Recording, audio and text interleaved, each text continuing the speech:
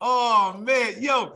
Okay, so I was gonna ask you, when did you transition from being a DJ to being an MC? But before I even go there, your partner in crime, Lil Bo. How did Yes, y'all sir. two?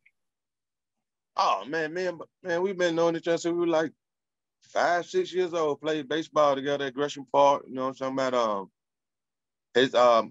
His we grew up in the same neighborhood. My grandmama stayed in the neighborhood that his mom and them stayed in.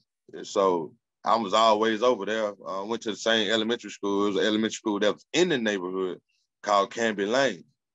Crazy story about that. I seen an interview with Jacquees, and Jacquees was talking about how he started with the singing at his elementary school.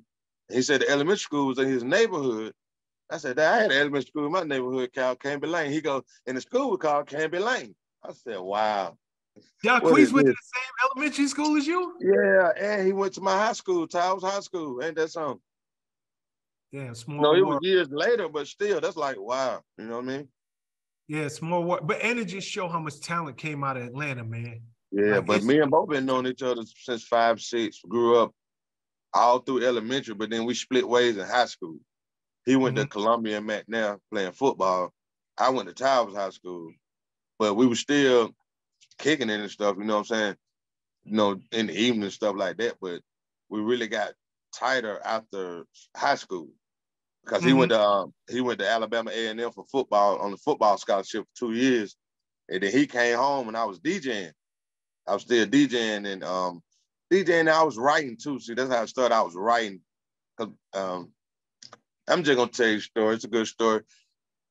My mama house, the garage is where I was DJing at. You may come over there any day. It may be 20, 30 people just in the garage doing what we do, smoking, drinking, playing cards, playing the video game, Tecmo Bowl. And I'm in that DJing, making tapes and stuff, It's tape days. It ain't CD. Making tapes. And we do that to about 4, 5 in the morning. Everybody leave. My mom and them going to work. Everybody done left. I can't sleep, so I would write. I always wanted to be a comedian, so I would write, but I couldn't write the jokes, but I would write the music to make it funny. I would write lyrics, like funny lyrics. So Mhm. that's how I came up with Who You Wit, Shout a Freak a little something. A lot of that stuff, Get Crunk, a lot of stuff, man, that I was just writing and jotting down and just writing and writing and writing. Never knowing it was going to come to fruition, you know what I'm saying? It was back in like 93, 94, and I'm doing that, you know what I'm saying? I've been DJing since 86. So 93, 94, I'm just writing at night when everybody go home because I can't sleep. And I would just start writing, not knowing I'm writing raps, really, you know what I'm saying? So, and Bo come home, he go with me one time to help me carry my records for a party one time. And he seen it, he said, I ain't going back to school. I ain't going back to school. Hey man, I'm gonna stay here. Whatever you need, I'm gonna stay here. And then he did go back, but only thing about it, they told him one price, and then when we got down there, it was like double the price. He was like, Mhm. "Yep, that's my cue right there. I ain't going back. I'm riding with you. Whatever you want to do." And that went on, and from there, Playa Poncho. I know you got these questions. I'm going a little forward for No, you, but no, it's go all ahead, go it's ahead. all in the same story. Playa Poncho is like our brother. You know what I'm saying? So Playa Poncho, if y'all don't know, that's what's up, what's up, what's up, Yep. what's up, what's up, ladies. You know what I'm saying? He was on So Def, and I used to go to So Def with Playa Poncho a lot because I always wanted to be on the street team for So Def. So I was like, this is my way in. But as going up there, I got cool with Jermaine. I got cool with Lil Jon, not knowing that this the Lil Jon or whatever, because now I got to backtrack now. While I was DJing, I had two of my partners, Shot the Bear and Jermaine. We had a group called the DUI Posse. We was the Decatur Cartel, but then South Central Cartel came out first, so we changed our name to the DUI Posse.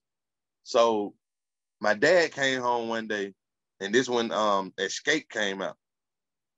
My dad and the two sisters from Escape worked together at the Fulton County Sheriff Department.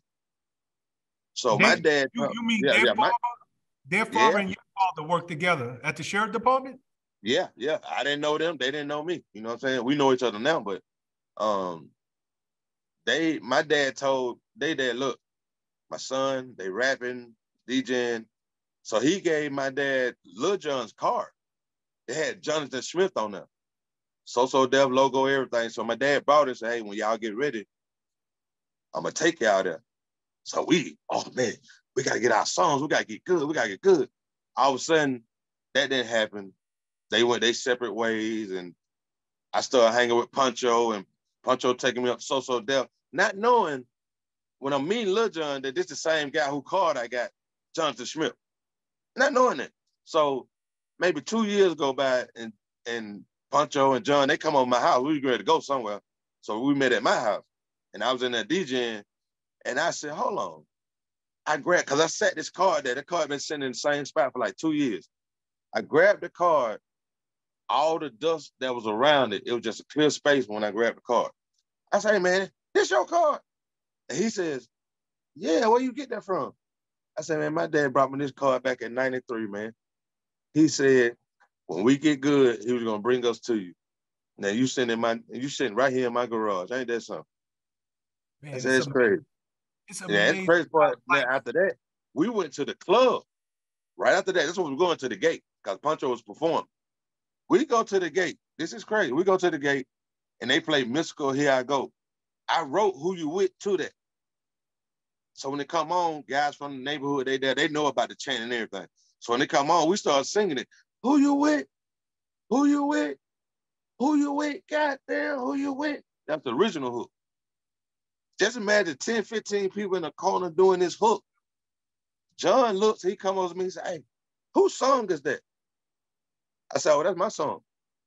He said, you want to do a record? I'm like, yeah, I want to do a record. You know, I wasn't striving to be a rapper or nothing like that. Still saying no rapper, but I could put some bars together for you, you know, and make a song. But he called me 3 days later with this beat. He was like, listen to it. We're going, hi, ding, ding, ding, ding, ding, ding, ding, ding. At first, I was like, what the hell is this? So he was like, do the hook. And I did the hook. And I was like, whoa. And then I just did the whole song over the phone. And then about a day or two later, we was in the studio recording the song. And that thing you know, Who You With was birthed. And it was out doing his thing, and he called me and said, hey, they want us to do an album. You got some more songs? I was like, yeah, I got a notebook. Let's go.